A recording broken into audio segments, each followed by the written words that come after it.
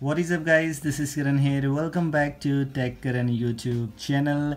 Here in this video, I'm gonna share with you my experiences about this ROM, which is this ROM, why I like that, and why this is one of my favorite ROMs ever. I'm not gonna share with you the name of this build right now. Let you guess first, and then I will tell you after this video is over that why this is my favorite ROM and what are the reasons behind this ROM, why I'm using this. I have a lot of reasons behind this. I have some specific reasons, and these reasons are from my behalf, from my way of thinking.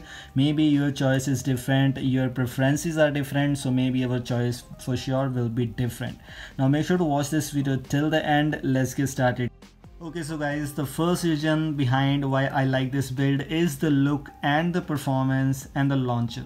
The default launcher in this build you get is the Pixel launcher. Not all custom ROMs have the Pixel launcher pre-installed or pre-default. Only some ROMs have Pixel launcher pre-installed, but with this reason you might get an idea which is this ROM. And this is one of the reasons why I like this build, because it is a Pixel launcher, so no customization here. I am not a fan of customization for sure. I just need stability and performance based ROM, and AOSP based ROMs are obviously great if you compare it with the MIUI based ROMs. Pixel launcher is pre-installed, no customizations. Yes, if it has the icon pack support, that might be great, but launcher or Pixel launcher, both are same. If it has Pixel launcher, I can adjust, so there is no issue here at all. Other thing is the look. The look is quite simple as it is the stock Android, so nothing to customize, nothing to worry about. This is also one of the reason behind that. Also, if we talk about the quick settings are quite simple. Nothing to theme about. It does not have any theming, by the way, I'll tell you later on, and doesn't have any theming, doesn't have any customizations. But why it is good? Because it has all the main tiles which I need.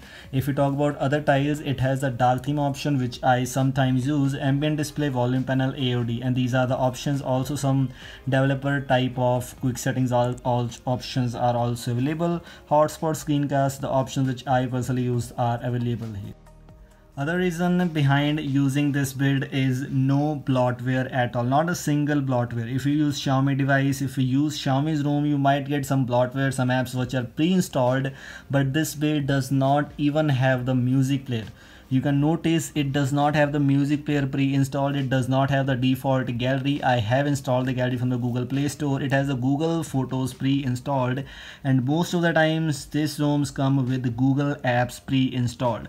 I didn't use this ROM in any other device if it does not have the Google Apps. I have used this build on my Redmi 4, Lenovo K3 Note, and Redmi Note 5 Pro, Redmi Note 6 Pro, and all the devices, and I have used this build from a long time, and every time I use with Google Apps. So Google Apps are pre-installed. I don't need to install an extra package for that. So my internet package is also saved. Other things include no bloatware at all, which is one of my favorite things. Not a single bloatware. Also, I don't need to install any Pixel apps. It has the Google phone pre-installed, so I just hate AOSP dialer for sure. I like Google dialer. It's available. This is first thing. Recorder is also pre-installed, and it has all the Google messages, Google contacts, so all the proper Google apps which I need are available. Let me tell you one more reason behind using this build. This feature is available in other custom ROMs also, but in this build it is available, which is notch behavior. If I'm using a notch enabled device, my main focus is it have the option of hiding the notch if I want to. I sometimes use this option, sometimes I don't use, but yes, if it has the option, that's quite amazing. And yes, this ROM has, and every build of this ROM has this option, which is one of my favorite things, because as I already told you, I use this build on my average device, so that's why I needed this option. It's available here, the notch option, so which means I can hide the notch if I wanted to, and I can also unhide the notch if I want to. Other thing, if we are noticing, I'm using the full screen gestures without the pill here. Also, if I go here and choose the keyboard, I don't have the blank space option available here, and even I don't need to choose the show IME option or whatever else I need to customize. Let me tell you, by going to system and gestures here, This one is the feature which I like. Gesture navigation, click here and I have the option of hide the navigation bar pill. Also I can adjust these kind of things like the back gestures, amount of the screen height used, and other things. I don't need to use that show IME button space or kind of things. This is also the reason behind using this build from my preferences. Okay, last but not the least, why I like this build, because it does not have any features. As I already previously told you, it does not have a single feature. Yes, the ROM is Pixel Experience. You guessed it right. This is Pixel Experience Plus ROM, and the Pixel Experience is good. Pixel Experience is great, but Pixel Experience Plus is far great because Pixel Experience Plus has some cool features. I am not a fan of features. I don't use features, but it still has some good features which I personally use. I like power menu customization, which I need screenshot options, so this is present here.